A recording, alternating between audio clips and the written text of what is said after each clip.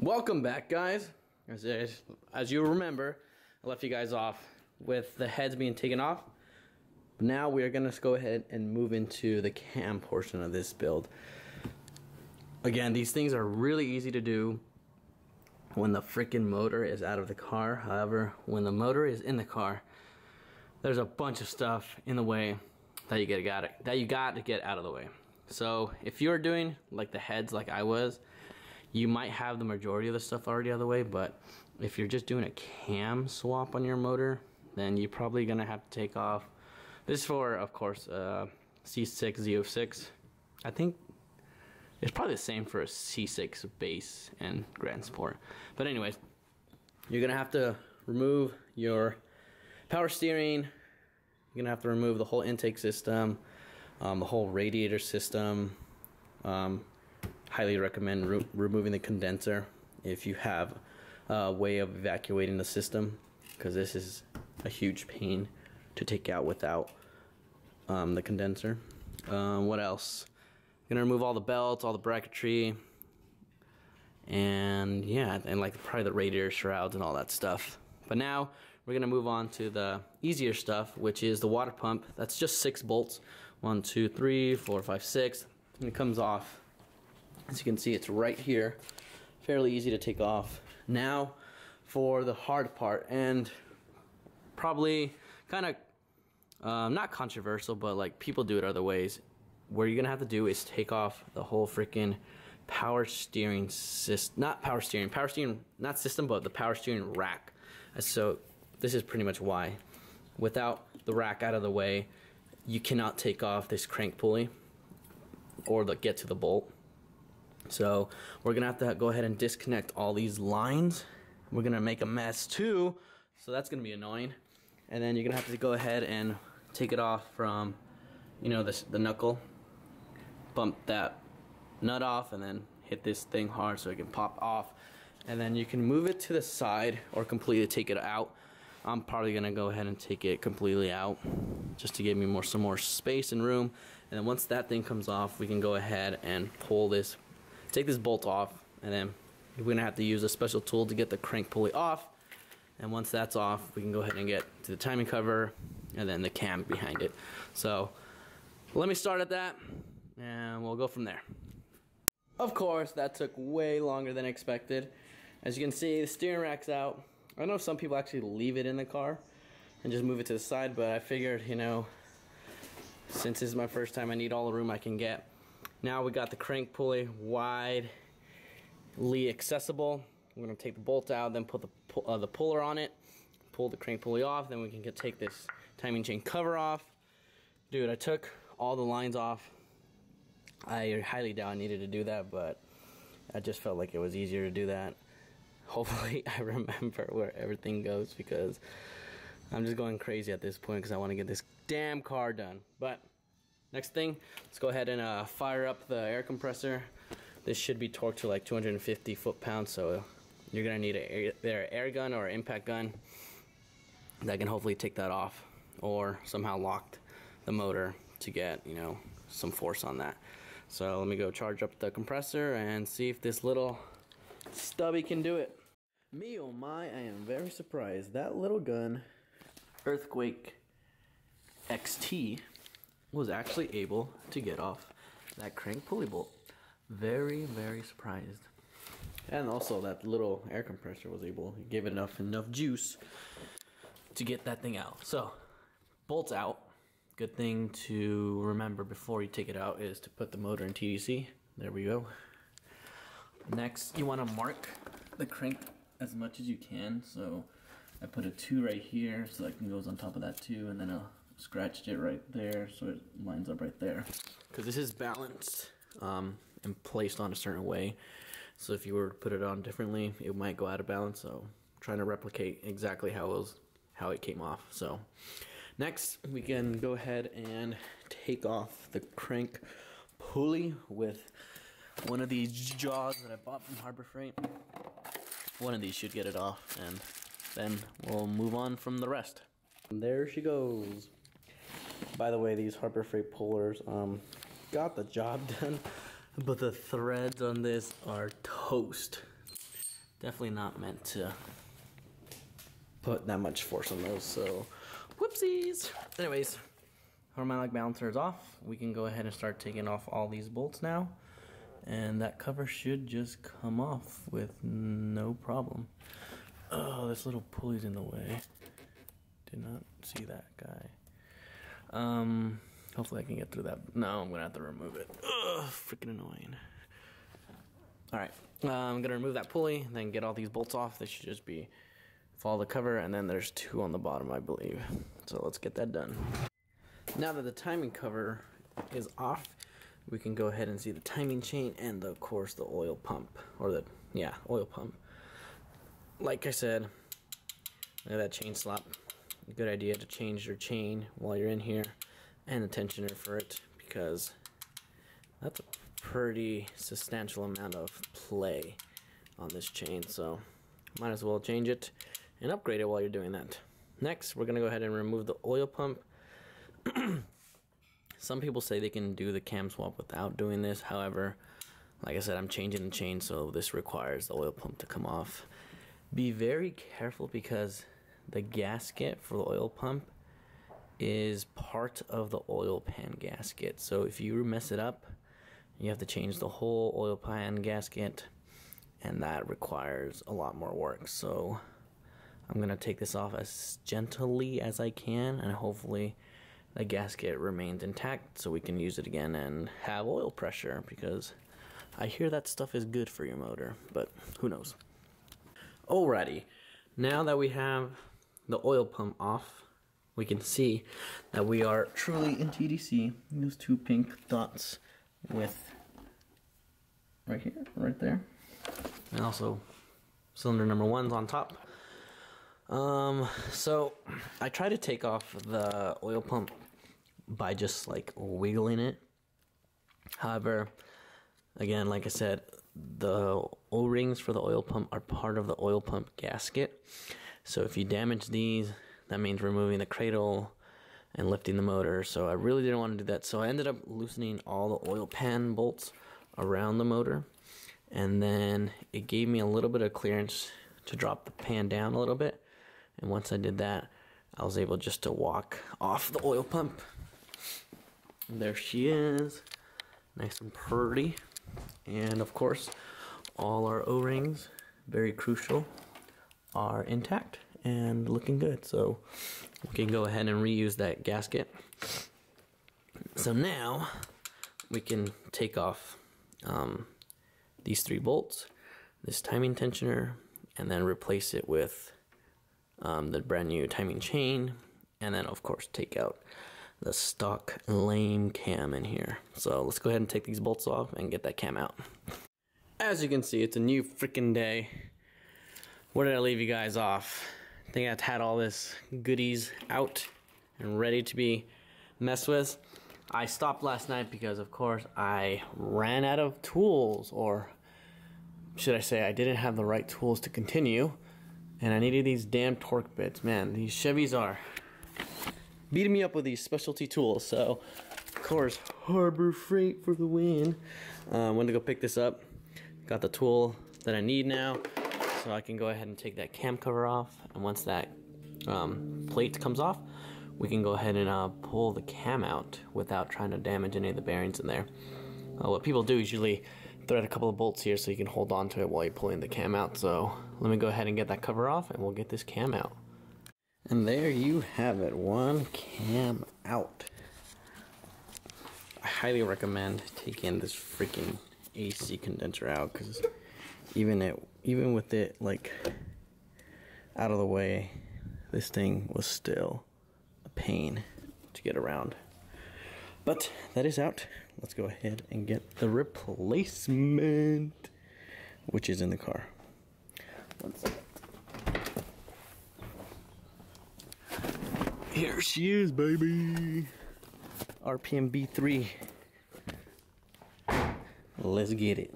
Now that I got the cam all cleaned up and ready for assembly, we're gonna go ahead and put a good amount of assembly lube. This stuff is amazing from Lucas. Be generous. Don't be shy with this stuff. It will come off during the end.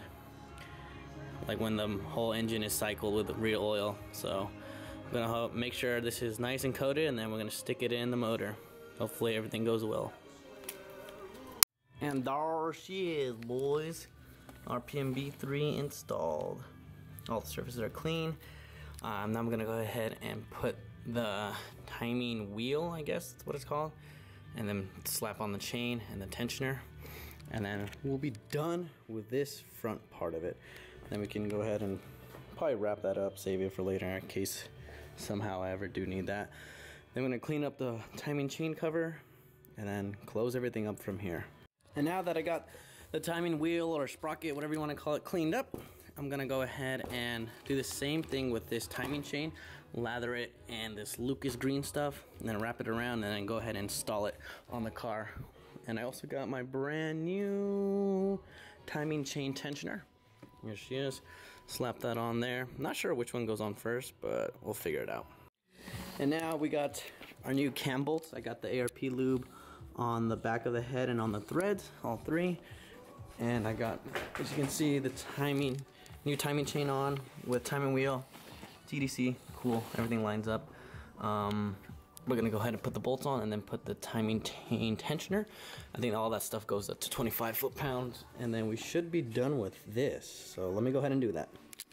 Oh yeah, guys, don't forget the freaking cam cover. I totally put everything on, torqued it down, and then as I went to finish everything else, I pulled the whole freaking cam. I was like, oh, forgot about that. So gotta redo everything again. So put that plate on first, and then tighten those things up to like 22, and then gotta redo whatever I just did. All right, guys, now finishing up, we got the oil pan or oil pump seated.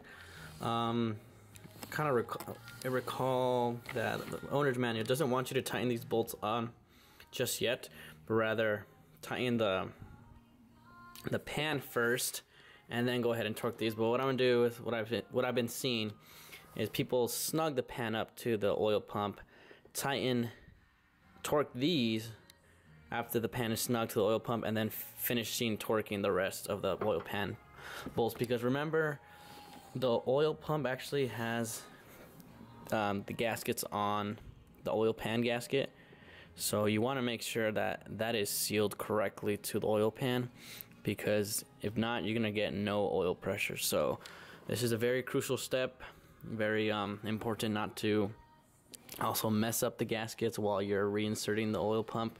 So take your time, be careful. It took me a little while. Didn't want to push too hard because didn't want to damage this gasket, because if you do, that's a whole another hours and hours of work to replace that. So I'm gonna go ahead and snug up all these oil pan bolts, then torque oil pump bolts, and then finish torquing the rest of the pan down. So let's go ahead and get that done. And now oil pump is finally torqued down. All the oil pan bolts are torqued down. All the lines that I disconnected or loosened to get to the oil pan bolts are torqued down. I think we are ready to move on to the front timing cover now, and that's over here. So we gotta where is it actually? Oh, here it is. So clean it up, get that seal out, and then replace it with the other seal and use the timing tool that I got. The timing, front main seal tool that I got, and then we should be ready to install. So let's clean this up and get all the stuff off, and we'll move from there. Alright, so got the front timing cover cleaned, all looking pretty. As you can see, these LS timing covers they're free floating, so there's no like dowel pin or like a secure method for it to sit perfectly. So that's why a lot of the times when you put this on, you just eyeball it. You will have a leak somewhere because it's not fully seated. So this is where this Sac City Corvette alignment tool actually comes into play, and very handy. So pretty much lube up the O-ring, slide it in, and you should be able to, if I can get it to line up perfectly, there you go. Push it in all the way, or as much as it will let you. Now you have this perfectly aligned, and you can go ahead and torque all these bolts down. But I would go from the bottom first. But yeah, so let me go ahead and do that, and we'll move on to the front seal. Now that the timing cover is all set in place and all the bolts are torqued down, we can go ahead and still use a tool, but this time move on to our new front main seal or front case seal. I'm going to go ahead and lube this up a little bit first, and then I'll show you what we do with the timing tool alignment thingy. Okay, I just lubed up the inner circle of that. You're going to go ahead and start it right there. And then with the same tool, it seats over it perfectly. And you go ahead and just tap it in with like a rubber mallet that I have right here. And then all should be set. Once it's all set and done, let me use two hands just to make sure, but it's already looking like it's already there, but I'll be right back. And with a couple of love taps just like that, it is all set and done. So we can go ahead and now throw on the harmonic balancer. This is going to be a pain because this actually gets torqued down to 235 foot-pounds. And my current torque wrench only goes up to 100, so I might have to go to AutoZone and rent one out. But yeah, I think in the meantime we're done. We've done all that we can do up front. I think I can go ahead and slap on the heads while I'm here. So yeah, let me go set this harmonic balancer on, and then we'll move on to the heads. Okay, I went to go put in the rack back, but then I realized if I put the rack back in, I cannot tighten the ARP harmonic balancer bolt. So we're gonna move on. So the surface is officially clean and ready to get the head put on. I just cleaned it again with some brake cleaner. But first, we gotta take all these rags finally and install our freaking lifters. I haven't seen down here in ages. So hopefully it's all good. I can see the new freaking cam in there. So that's promising. Alright, so let me go ahead and get the lifters and we'll go ahead and throw them in here. Here we have our brand new OEM LS7 lifters and lifter trays. It's a bit of controversy whether to, you know, oil them up or install them dry. I've read both sides to their argument. I'm going to go ahead and install them semi-dry, meaning I'm going to put this assembly lube on the rollers, on the sides of the lifters, and then on the top of these lifters, so they'll have some lubrication on them. But the story is, like, you kind of want them to build up pressure on their own, and when you soak them with oil, that kind of defeats that purpose. So I get it, whatever. We're gonna lather them up and then go ahead and install them in the motor. And there you have it. As you can see, I have a little bit of oil on top of each lifter, and they are in place now. Now we can go ahead and tighten these lifter tray bolts. I think to, like, I don't know, it's like 15 or 12, one of them. And then the head can go on. But I'll take one more pass on it with some brake cleaner. And insert the dowel pins, of course. And then slap on the head gasket and then freaking torque the head down. Oh god, this is so scary. Alright, we now have the LS7 head gaskets on. From my understanding, they are both the same. They're like not really directional, as in like this could get placed on the other side. However, you do want to make sure the front is to the front. And it looks like this font is clearer than the back side of it. So it looks like this should be the top, or facing top, I would assume. And make sure it's located well in the dowel pins and everything's seated correctly. You're not blocking any water passages or anything like that. And you should be golden. So let's go ahead and throw the heads on now. And voila! We have driver side on. Wow. That looks beautiful. I just threw it on gently. Didn't fight me really. Next thing, pretty much, let's go ahead and open up the ARP head bolts and start throwing them in here one at a time. Cleaned out the threads, make sure there's no water or any dirt and debris in there, because that will mess up the torque settings when you go to torque them. And what else did I do? Clean the pistons one more time, clean the surfaces. I'll clean the surface of the head a couple of times and blew everything off, make sure nothing was on it, because you want a nice clean surface on both sides. But yeah, that's about it. Let's go ahead and throw some head bolts in here and start torquing these bad boys down. And I got the ARP box open, and I got all, or the ones that I'm about to use right now, all cleaned and dried off from any of the grease and debris that it comes. Make sure you guys clean these off because they do have grease on them. This is all from the threads that I just took off. And yeah, clean them and dry them because you want to get pretty accurate and precise torque readings with these. So the only way you're going to get that is if you clean them very well and then you lube them up with their ARP assembly lube, or not assembly lube, whatever, Molly lube. Anyways, I went with head bolts instead of head studs because I don't know, it's just the ones I ordered. They really don't make a difference. They both give you the same reading. Head studs are just, you're able to use those more than head bolts, but still, whatever. They're still gonna get the job done. As you can see, these washers actually come with two different sides.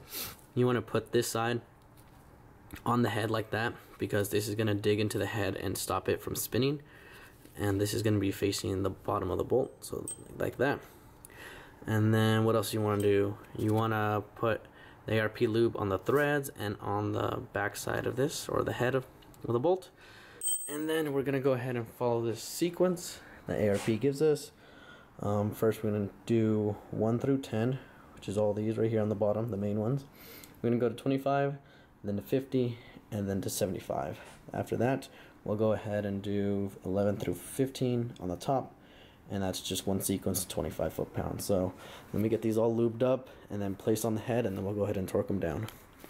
And there you have it, ladies and gents. ARP head bolts are torqued down.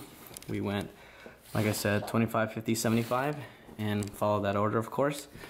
These are the main ones that I pretty much hold the head to the block, and now we're just gonna do these upper ones real quick. Same process, gotta clean these guys out real good and lube them up with ARP assembly lubricant. It is assembly lubricant. Oh, cool.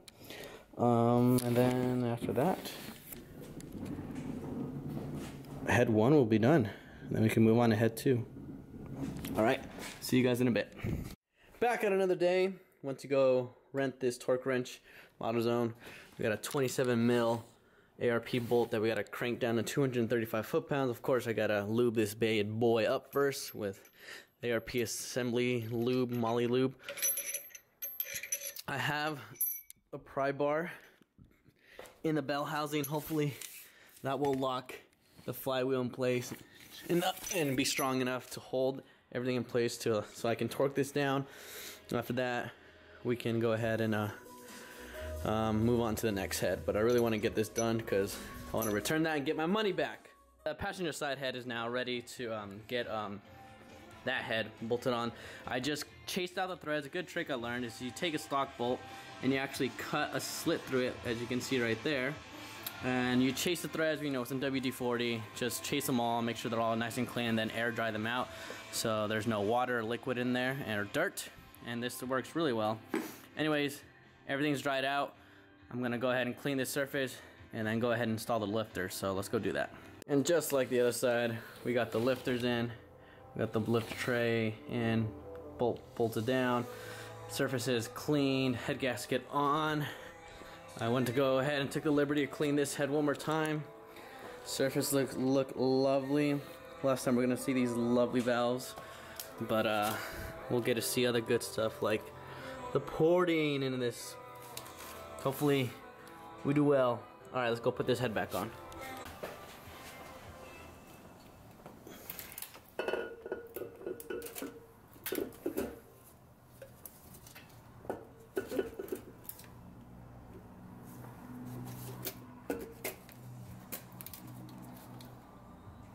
There you go. Now we turn it on. No, just kidding. Now we can go ahead and put on the ARP head bolt. The reason why you don't want to install the head with the bolt on, some people use the bolts like as a guide, you know, to like drop the head on. but sometimes you can actually nick the threads of those bolts, and guess where that metal's going? Right into your motor. So you want to install these without the ARP head bolts on. But now we can go ahead and lube up, clean up all those bolts, lube them up, install them, and then go from there. Alright, ladies and gents, we are now going to start torquing these head bolts down. I have them snug. We're going to go in the sequence the ARP mentioned. First things first, 25 foot-pounds, there you go. And we're going to start from number 1, which would be this guy. And some of you guys may be saying, I'm supposed to use an extension with the socket. Well, there's no way else to get to these bolts without an extension, so sue me. Anyways, let's go ahead and follow this sequence and get all these done.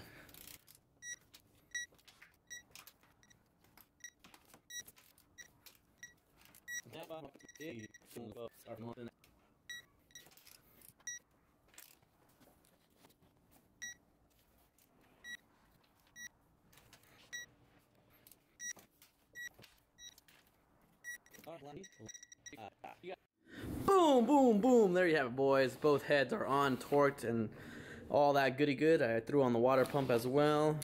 That is torqued as well, and the gaskets are on. What else do I need to do? I think I'm going to go ahead and throw on the intake manifold on, and then really after that it's just undoing everything or redoing everything I undid. And quite frankly, like, I went on a bunch of vacations and like did a bunch of stuff which I shouldn't have. I should have finished this car because I do not remember where half the stuff, half the shit goes. So I'm gonna have to do a lot of research on just, you know, like look at photos of stock Z06s and just remember where everything goes. The wiring harness doesn't look too bad. I remember like the plugs are like pretty unique to each other, so there's not like a lot of duplicate plugs.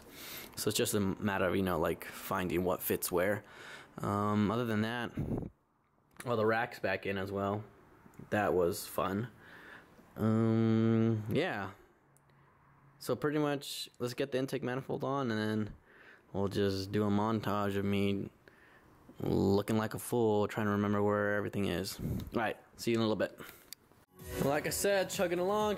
We got new gaskets for the valve covers. We got new gaskets for the intake manifold.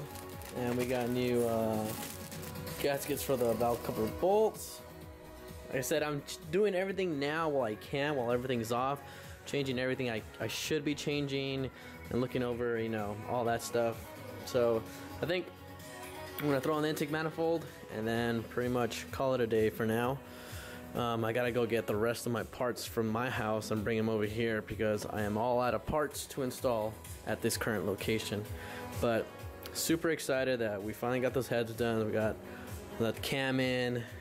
Can't wait to turn this thing on. It's gonna be rowdy. Hello guys again. As you can see, not sure exactly where I left this last video off. Also left my camera, so we're switching cameras for just a quick second. But bear with me. We're making progress today. We got all our rocker arms here. Finally measured push rod length. Thankfully, or surprisingly, stock push rod length was the way to go with these. I remember when I was talking to WCCH that they were saying they milled and spec'd out these heads per the cam that I told them I was gonna run.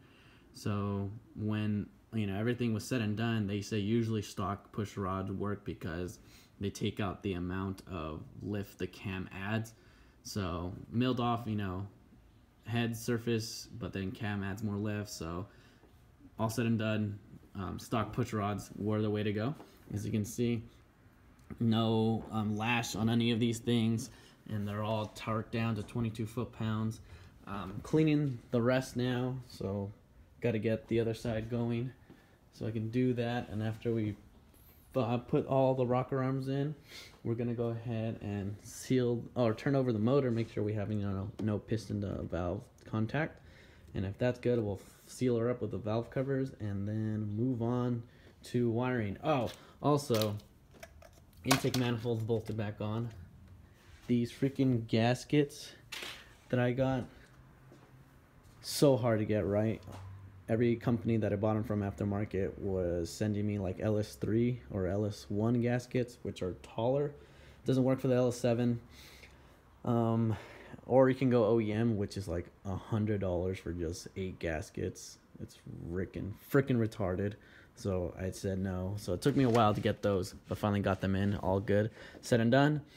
And after that, we're gonna go ahead and start bolting up all the bracketry, and then just, you know, start tackling one thing at a time. But finally, all the parts are here, so it's just a matter of bolting everything back up. And like I said, that box that's back here, y'all know what that is, but I'll get to that later. So let's go ahead and finish torquing these up. These go torque down to 22 foot-pounds, no order needed. But yeah, let me go finish that side up and we'll pick it up from there. Alrighty, chaps. I finished everything. Both, you know, rocker arms, setup are all torqued down, push rods are in, everything's oiled up. I had to freaking take off the rack again to turn the crank over to make sure there was no, you know, piston to valve interference. So that was annoying. So leave your rack off until you're for sure not needing to turn over the motor. If you have an ARP crank pulley bolt. If you had the standard one, you could fit a regular 24-inch or 24mm wrench on it and turn it over, but this, you need a socket, so I had to take the rack off. And I am happy to announce that there is no piston to valve interference or touching or anything like that.